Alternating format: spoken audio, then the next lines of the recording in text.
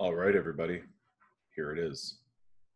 Our lab in which we are calculating and determining the concentration of an unknown strong acid.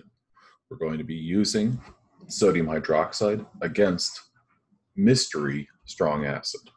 Now, with that said, we know that there are only a handful of strong acids, for instance, HCl, hydrochloric acid, sulfuric acid, H2SO4, but we don't really need to worry too much about that. I've got some Oreos, got mint Oreos, and then regular Oreos. I've got my Manny's Deli shirt going on now, and I've got my Green Bay Packers cup filled with milk to accompany the Oreos. Oreos are vegan. The milk is not, but nevertheless, I'm going to go ahead and get cracking on this. All right. So I've got a procedure for y'all. And that procedure consists of the following. Screen share, screen share, screen share. There we go. Okay, first and foremost, all submitted pictures have to have photo ID or something of some sort visible within that image. The first thing that you're going to need to do is go to this chemcollective.org activities, auto-graded 124. Now, I'm going to go ahead and go there. Here's my workbench. You know what? I'm going to go ahead and refresh this so that I get clear everything out. Oh, I got my virtual lab splash screen there. That was pretty exciting. Now, here's a little description of what's going on. In this activity, you'll use the virtual lab to determine the concentration of a strong monoprotic acid. Monoprotic versus a diprotic or a triprotic. H2SO4, diprotic. H3PO4, 3 hydrogens, hence triprotic. Okay, we're going to perform this titration with sodium hydroxide and one of my favorite science words of all time, phenolphthalein, found in our virtual lab. Phenolphthalein is an indicator solution. Now, the first thing that I want you to do in this is go ahead and test drive that phenolphthalein solution. We'll get to that in a second. The concentration, note the concentration of the acid is between 0.025 molar and 2.5 molar. So you will need to dilute the sodium hydroxide solution so that the volume to reach the endpoint is between 10 and 50 milliliters. Okay. The important part here for us, for our purposes, is that we do need to dilute it. I'm going to give you guidance and direction on how to dilute that. Once you have determined the concentration of the acid, please enter your answer to the form at the bottom of the page. I'm going to scroll down and boom, there it goes. What is the concentration of the acid? Please use 3 significant figures for your answer. I'm not going to put an answer in right now because I don't want to ruin one of my chances. You got 3 chances to make that submission. Otherwise, you got to start over. Okay, so the first thing that I want you to do is kind of visualize that phenolphthalein solution. And visualize what it does, basically. I'm going to add my sodium hydroxide solution. Okay, I've got my screen shared now. I'm looking at my workbench. I'm going to add my sodium hydroxide solution. I'm going to add my unknown acid. These are both in 250 ml beakers. And then I'm going to add my phenolphthalein solution. Now to that 10.0 molar sodium hydroxide solution, I'm adding 2 milliliters of phenolphthalein. Oh, color change. Now it's kind of purple, magenta-ish. Whenever I think of purple versus magenta, I always think of the movie The Devil Wears Prada. I'm not sure if anyone's seen that, but there's this very dramatic scene where they talk about colors of clothing, blue versus a cerulean sweater. At any rate, here you go. Now I'm going to add 2 milliliters of my phenolphthalein solution, my indicator solution, to my unknown acid. Lo and behold, I see no color change. So between an acid, an acidic solution, or a basic solution, okay, we've got our acidic solution, our unknown acid, we added phenolphthalein, we saw no color change, okay? Then we also added phenolphthalein to our sodium hydroxide solution. So in an acidic or basic environment, what do you think phenolphthalein is going to do? Or do you think that it's going to detect or be able to be used as an indicator or a detector of either one of these? Just sort of, think on that for a minute. Okay, now I'm going to go ahead and clear my workbench because now I'm going to get into the nitty-gritty of this experiment. And I'm going to go ahead and walk you through basically the whole thing. The reason for that, and the reason I feel comfortable with that, is because, well, this number at the bottom here that I punch in, that's going to be different from yours. Okay, so what I need to do is I am going to go ahead and I'm going to add first, as it says in my procedure, I'm going to add my 10 molar sodium hydroxide solution. I was told that I need to dilute that, so I'm going to go ahead and do that. Now, what I want to do is I want to get a beaker, and this is a little bit different from when you would do a titration in a lab because, well, we can very precisely pour a certain volume in. And with a burette, when you're actually doing a lab, you can, play with the valve and let a certain volume out. And you can't really illustrate that valve with this.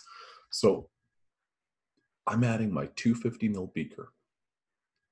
And it doesn't give me exact guidance on what to dilute to, but I'm just going to go ahead and do a 1 molar dilution, or a dilution to 1 molar. So I'm going to go ahead and make 200 milliliters of that. So there's a formula for that you've seen in your lecture, and that formula is either presented, if I was your lecture instructor, I would present it as, just a second, I've got some stylus issues here. I always present it as C1 V1 equals C2 V2. Some people present it as M1 V1 equals M2 V2. They mean the exact same thing. Now, concentration 1, that's the concentration of my first solution, which I'm going to say is 10 molar. Volume 1. Now, this volume 1 is, what is the volume that I'm going to take from my first solution to make my second solution? So I don't know that yet. What I do know, though, is I'm going to write V1. I do know that, or I have decided that I'm going to make a 1 molar solution, and my total volume of this 1 molar solution is going to be 200 milliliters. Now, some of y'all can look at this and say, oh, well, I know the answer to that. 10, and I'm going to drop my units there. 10 times V is equal to 200. Do the simple math, divide by 10, and V is equal to, well, 200 over 10, or 20. Now, what does that tell me? That tells me the exact volume of my 10 molar solution that I need to get to add to my 250 ml beaker. Okay, so I'm going to go ahead and do that. 20 milliliters. Now, is my work done? No, I'm not. What I need to do now is I need to adjust my volume to 200 milliliters.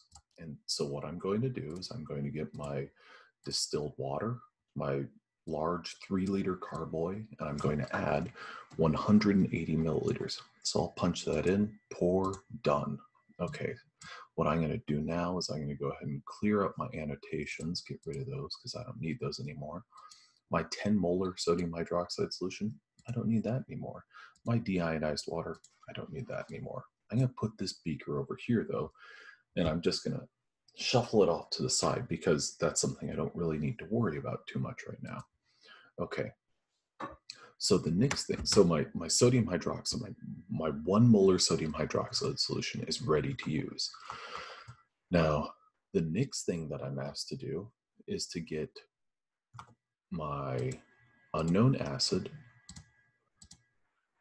3 Erlenmeyer flasks, 3 250 ml Erlenmeyer flasks, and go back to solutions, my phenolphthalein indicator solution. What I'm going to do is I'm going to set this up so I can do a grand total of 4 trials. I'm going to take my unknown acid, transfer 25 milliliters to this first flask. I'm going to move that flask, the one that I just transferred solution to, down to the bottom. Now I'm going to get 25 milliliters and add it to that. 25 milliliters to this, done.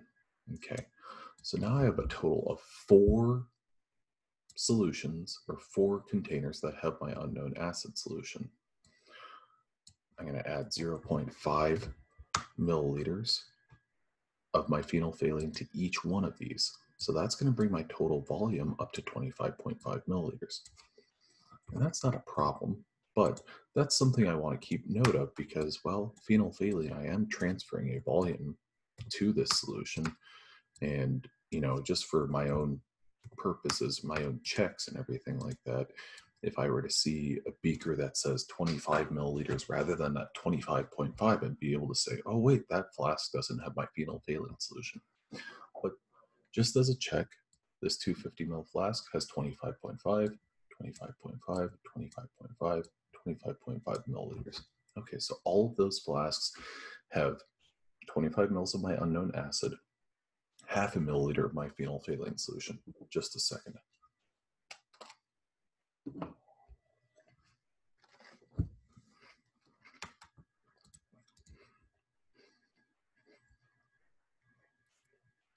Okay, I'm gonna remove my phenolphthalein because I'm done with that. Now what I want to do is position my bench and position my workbench and everything on my workbench so that I can actually use it. Now, what I'm going to do is and the benefits of doing this through this piece of software is you can very easily control how much of your solution that you're adding. So I'm going to put 2 milliliters. And every time that I click pour, I'm transferring 2 milliliters of my sodium hydroxide solution, which has a concentration of what? 1 molar. I'm going to transfer 2 milliliters at a time. And as I watch my volume increase, I'm at 33.5 milliliters, 35.5. Okay, so now I've done that 5 times, so I've transferred a total of 10 milliliters. I'll continue, continue, continue, continue. Nothing's changing, nothing's happening. Oh man, did I do something wrong? I don't think so. No, I didn't. Oh, stop the press. We've got a color change. It's very faint, but it's there. Now, what can you take away from this? Well, you can say, I started with a volume of 25.5 milliliters. My current volume is 59.5 milliliters. The only thing that I added was my 1 molar, my 1 molar sodium hydroxide solution. So I added a grand total of 34.0 milliliters. And when I added 34.0 milliliters, I saw a color change. Okay, I was adding in 2 milliliter increments. So what I'm going to take away from this is my first trial. I added 34 milliliters of my sodium hydroxide solution. Now what I'm going to be able to do, though, is I'm going to be able to say, okay, if I add 32 milliliters of my solution to my second trial, to my second beaker, and I'm going to actually move these things around a little bit so there's a little bit more space. If I transfer exactly 32 milliliters to this new unknown acid, should I see a color change? No, I shouldn't, because I know that the last time it took 34 milliliters, unless I read something wrong, but I'm going to go ahead and do 32 milliliters. Lo and behold, no color change. This is good, because my aim and my goal is to figure out how much sodium hydroxide is required to get that color change. And I want to be as precise as possible. So what I'm going to do now is I'm going to take my 250 ml beaker that has my 1 molar sodium hydroxide, and I'm going to add, but no longer in 2 milliliter increments, I'm going to add in 0.2 milliliter increments. So I'm becoming more precise. I'm fine tuning to figure out, well, I know from 57 From 32 milliliters to 34 milliliters, I saw a color change. But was it exactly at 34 milliliters or was it at 33.5? Not exactly sure. I know that it was above 32 and either below 34 or exactly at 34. So I'm going to now adjust this to be adding 0.2 milliliters at a time. Every time I press pour, well, I've transferred. Do it again, again, again, again. Okay, so now I'm at 58.5 milliliters, which is the same as 33 milliliters. No color change. Okay. No. Oh, there we go. All right. So what does this tell me? This tells me that the addition of, that would be 58.9 minus 25.5, because remember 25.5 was my starting volume. And that gets me 33.4 milliliters. So the addition of 33.4 milliliters. So what I did was I fine-tuned it a little bit. Can I fine-tune it even more? Absolutely, I can. Okay, so now what I'm going to do is I'm going to close that, take this one, put it up there, and I'm going to add, remember I was adding in 0.2 mil increments, I'm going to add 33.2 milliliters of my sodium hydroxide solution.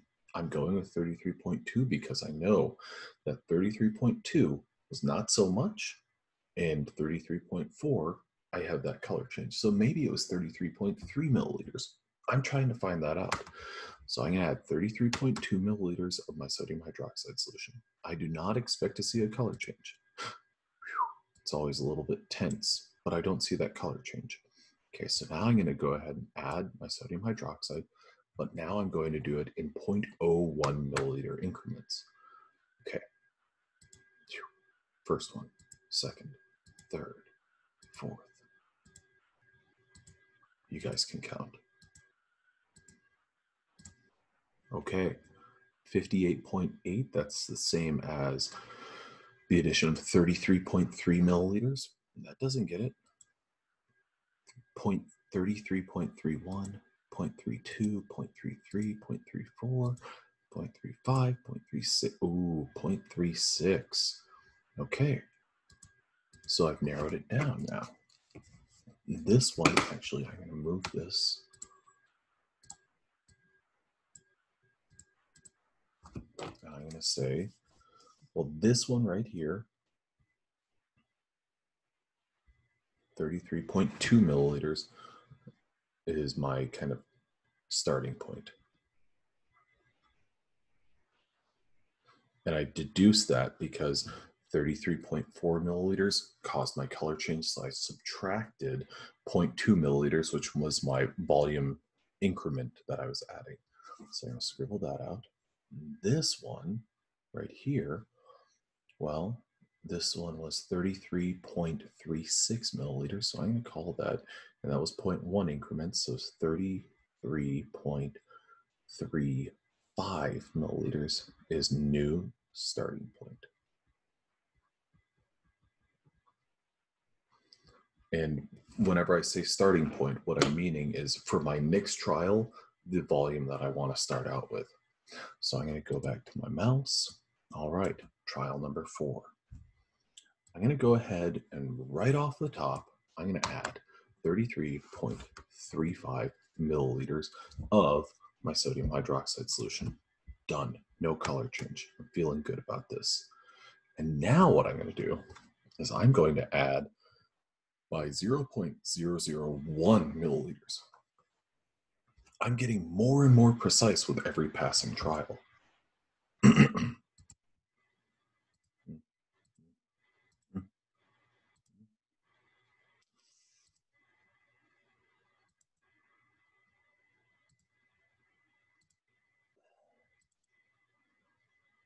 You know, one thing that I'm noticing about this is, well, it kind of looks like I might have actually accidentally missed my color change, because this one looks, well, it looks more pink than that.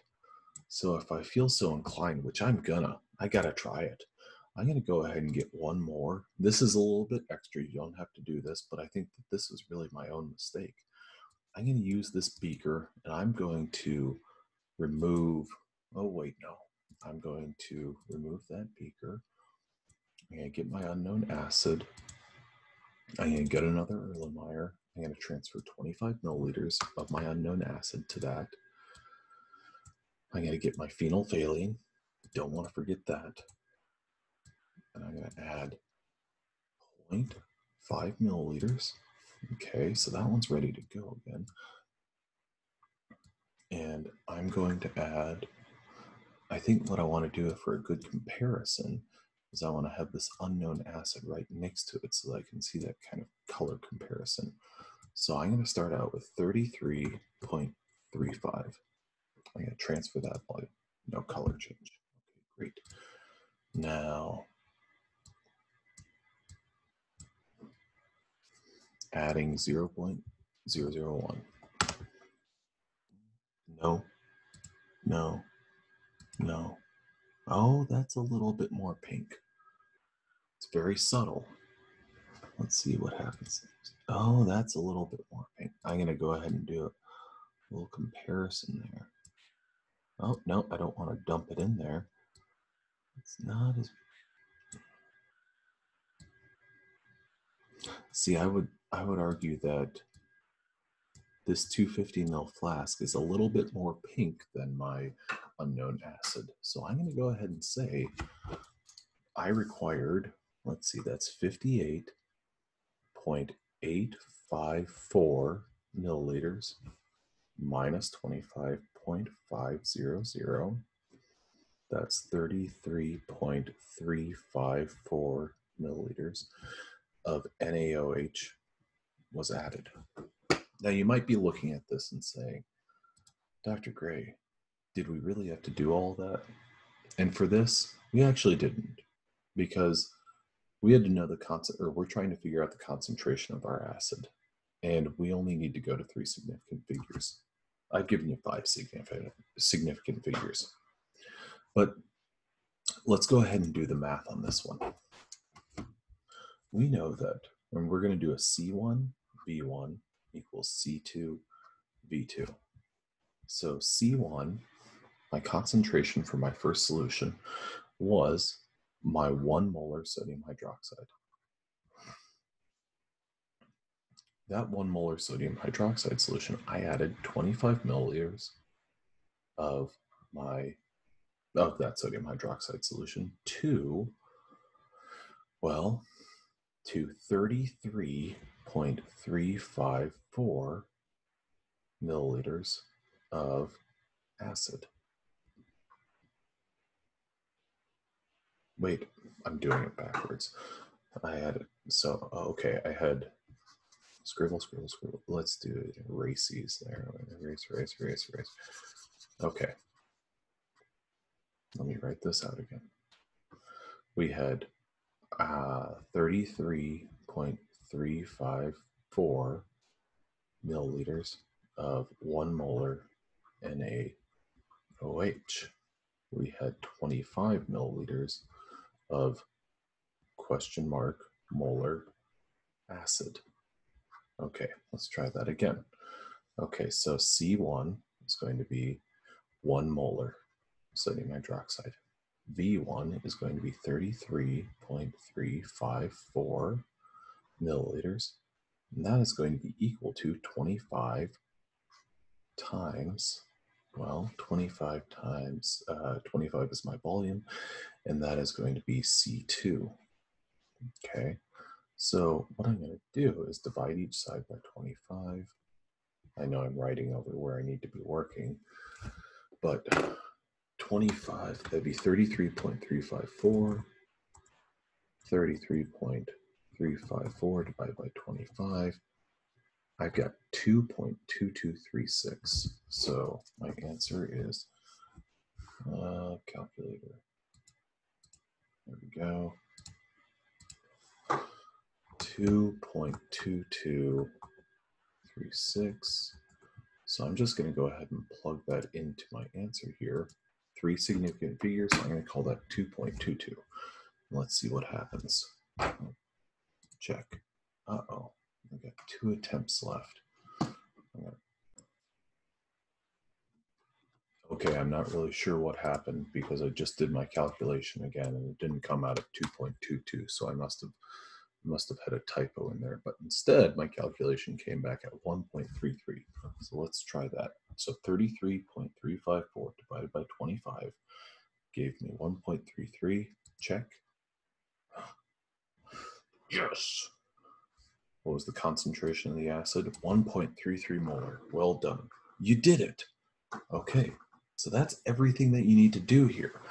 What you're doing when you're doing a titration is you're just working to fine tune and very precisely figure out the volume that you're using. When you're in a laboratory setting, you would use an instrument known as a burette. And a burette, you can make these very fine-tuned adjustments to this valve to open up and let a very small amount of sodium hydroxide or whatever base you're using out at a time. And so then you can get in a position where you can make this sort of very precise calculation. All right. Well, I hope this is helpful. Submit all the pictures and everything that you need for this, and you're good to go. All right, everybody. Have a good day. And I still have not stopped my recording, but now I have. Oh, yeah. If you're ever in Chicago and you need a Reuben or a corned beef sandwich that's like as big as a couch, I would recommend Manny's. At any rate, have a good